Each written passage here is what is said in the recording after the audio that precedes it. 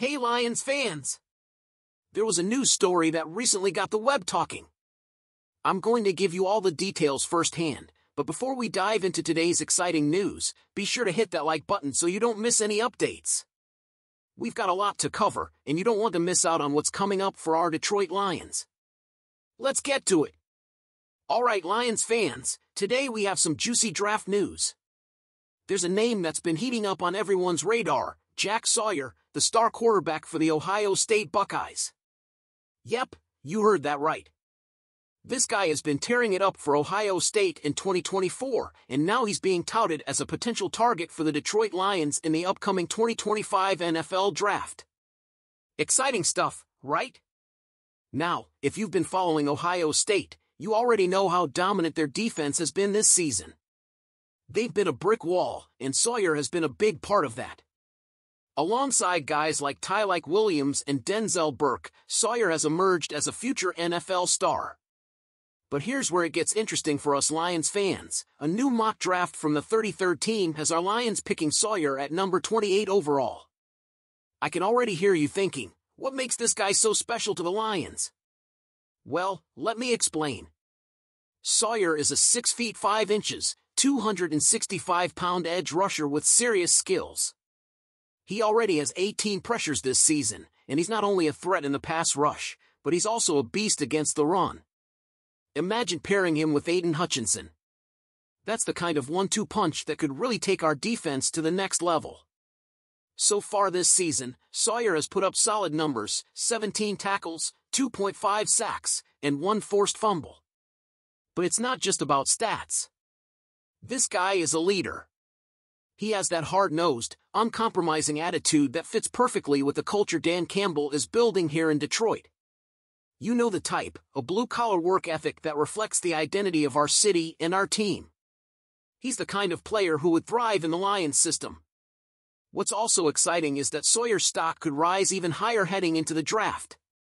Some analysts are already viewing him as a top 20 pick, and if he continues to dominate the rest of the season, that's a real possibility. But here's the thing, if he's still on the board when the Lions are on the clock, he's exactly the kind of player we'd want to grab. The potential for him to be a part of our future is definitely something to keep an eye on. So, Lions fans, what do you think? Is Jack Sawyer the right choice for Detroit? Would you be excited to see him line up alongside Hutchinson? Let us know in the comments below. So, Lions fans, you've probably heard by now, Robert Saleh, the longtime popular candidate for the Lions head coaching job, was fired by the New York Jets on Tuesday. That's right, when we were looking for a new head coach after Matt Patricia's departure, Saleh, a Michigan native, was a top candidate. But as we all know, Sheila Hamp and the Lions made a bold move and hired Dan Campbell. And boy, are we glad they did. Now, let's go back to that hiring process. At the time, many fans were surprised, and some were even skeptical about Campbell's selection. But look where we are now. For years later, Dan Campbell has transformed this team into a legitimate Super Bowl contender. Meanwhile, Saleh's run with the Jets has not been nearly as successful. Saleh finished his time in New York with a 20-36 record since taking over in 2021, and a 2-3 start to this year hasn't helped either, especially with the recent loss to the Vikings. While Saleh has managed to build a strong defense for the Jets, their offensive struggles have held them back. Even with a veteran like Aaron Rodgers at quarterback, expectations were sky high, and they simply couldn't deliver. Meanwhile, here in Detroit, Campbell led us from a rocky 3-13-1 first season to a division title in 2023, our first in 30 years. And let's not forget, he took us to our second NFC Championship game. When news of Saleh's firing broke, Lions fans couldn't help but feel relieved that Sheila Hamp's decision to hire Campbell paid off. The contrast between Campbell's rise and Saleh's fall is hard to ignore, and fans have been vocal on social media expressing their gratitude that we have the right man leading this team. It's clear, Campbell's passion, leadership, and courage have changed this franchise. Now, I want to hear from you, Lions fans. Do you think the Lions made the right decision with Campbell over Saleh? How do you feel about the direction this team is headed under Campbell's leadership? So this weekend, our Detroit Lions are heading back to AT&T Stadium for a big showdown against the Dallas Cowboys. And let me tell you, there's definitely some unfinished business here. Remember last season? That controversial loss still stings for many of us, and it's no surprise that Dan Campbell hasn't forgotten it either. If you recall, we had that game-changing two-point conversion on our hands. Jared Goff threw a pass to Taylor Decker for the game-winning score, but the referees overruled it. They claimed the Lions failed to properly report an eligible offensive lineman, hitting us with an illegal touching penalty. They said it was Dan Skipper, not Decker, who was eligible. But here's the thing. The replay showed that Detroit followed the rules, and there was no clear evidence that we were violating them. Yet the call stood, and we lost. Yeah, that's still a tough pill to swallow.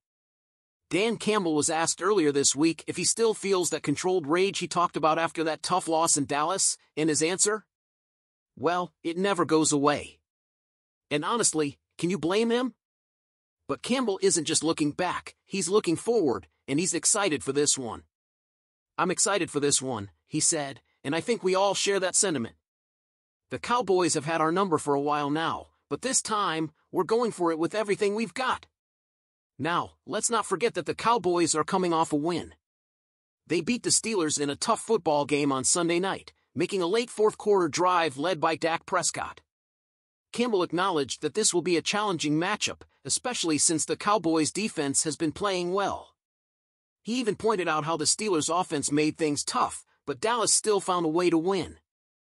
We know we're busy, Campbell said, and he's right. But if there's one thing we know about this Lions team, it's that they thrive when the stakes are high. And this game? It's going to be huge. For Campbell, this matchup also carries extra weight. Growing up in Texas, he watched legends like Troy Aikman, Emmitt Smith, and Michael Irvin dominate the field. He's talked about listening to Cowboys games on the radio during his teenage years, when those three were making history. It's kind of crazy to think about. Campbell grew up watching those guys, and now he's coaching against the team he used to listen to. But as he said, once you're on the field, all that nostalgia goes away, and it's all about finding a way to win. And that's exactly what Campbell is focused on. So, Lions fans, I want to know, how do you feel about this upcoming game? Do you think we'll get revenge for last season's loss? What do you think of Campbell's controlled rage? Let me know in the comments below. And don't forget, if you haven't already, hit that like button and subscribe to stay up to date on all things Detroit Lions. You won't want to miss what's next. Thanks for watching, and as always, go Lions!